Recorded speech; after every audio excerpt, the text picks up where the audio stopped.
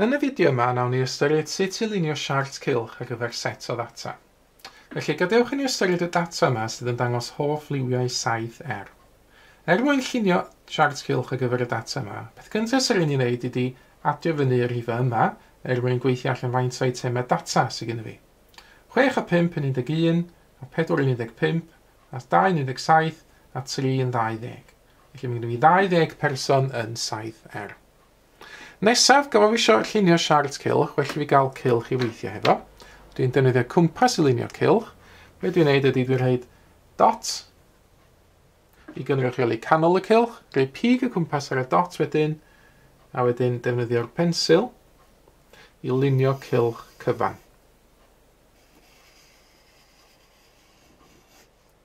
Yna, dwi'n estyn plemeser allan a neu llinell o ganol y cylch i fyny at dop y cylch. Dwi am gychwyn o fan hyn mewn munud.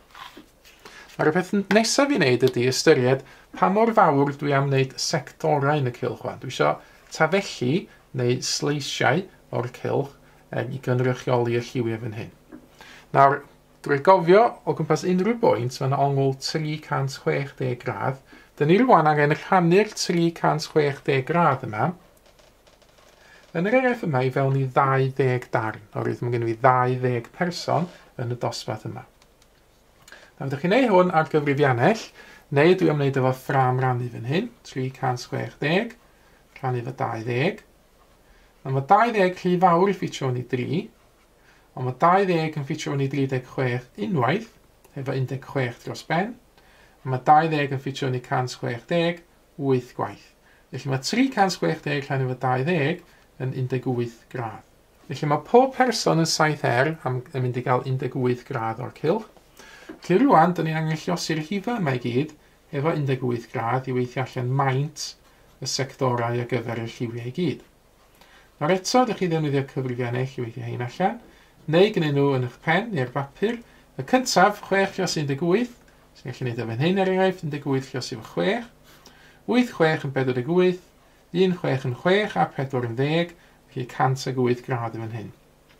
18 llos efo 5, yw'r fath o 18 llos efo 10, 180, wedyn haneri 180 i gael 90 gradd. Llos 18 efo 4 yn golygu dwblu i gael 36, a dwblu eto i gael 72. Dwbl 18 yn fan hyn, dwi'n newid hwnna 36 gradd, a 3 gwaith 18, yn gwneud hwn ar y ochr, 8 3 yn 24, 1 3 yn 3 a 2 yn 5. 54 gradd felly di maint y sector o wan. Os ydych chi wedi gwneud yn y pen fel yma, gwell gwirio nhw drwy adio nhw gyd fyny, dyn ni fod i gael cyfanswm 360 gradd, gan i weld, 8, 10, 16, 20, 9, 16, 19, 24, 26, gan y cannoedd 1, 2, 3, so dwi'n hapus o wedi cael y cyfrifiadau yn gywir. At i rwan felly i lunio'r sectorau, dyn ni angen onglydd i wneud hyn. Y sector gyntaf yn 108 gradd, dyn ni eisiau rhoi canol yr onglydd a ganol y cylch, a cael y dim gradd i bwyntio tuag at top y cylch. Cyfrifynnu y dim wedyn, o amgylch at y 108 gradd, mae 108 yn diod yn fan hyn.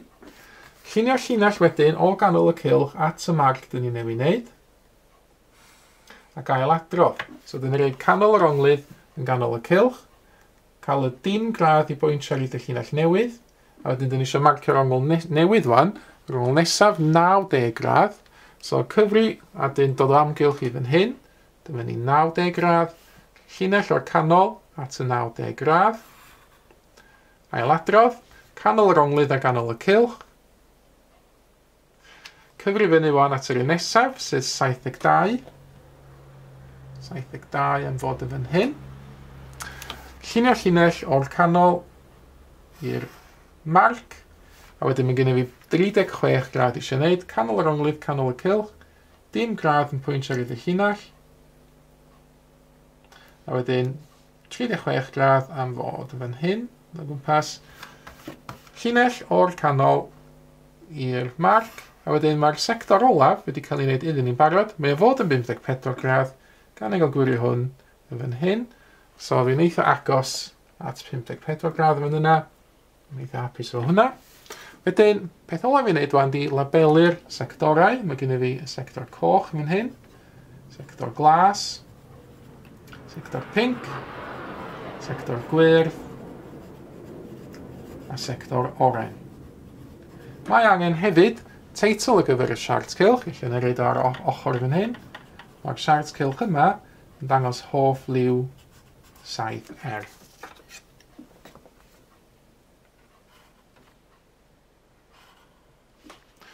Nawr ar y sgrin y nawr, mae yna siart cylch i chi lunio. Ceisiwch lunio siart cylch ar gyfer y data ydych chi'n weld. Ac yna ar ôl chi gael cynnig ar hyn, ydych chi wedi cael bod tebyg i beth sy'n ymddangos ar y sgrin y nawr. Mae mwy o fideos adolygu ar gael ar ein sianel YouTube Adolygu Mathemateg. Am y newyddion diweddaraf neu holi cwestiwn, dilynwch ein cyfrif trydar @Mathemateg. Neu ewch i'n gwefan www.mathemateg.com am fwy o adnoddau adolygu.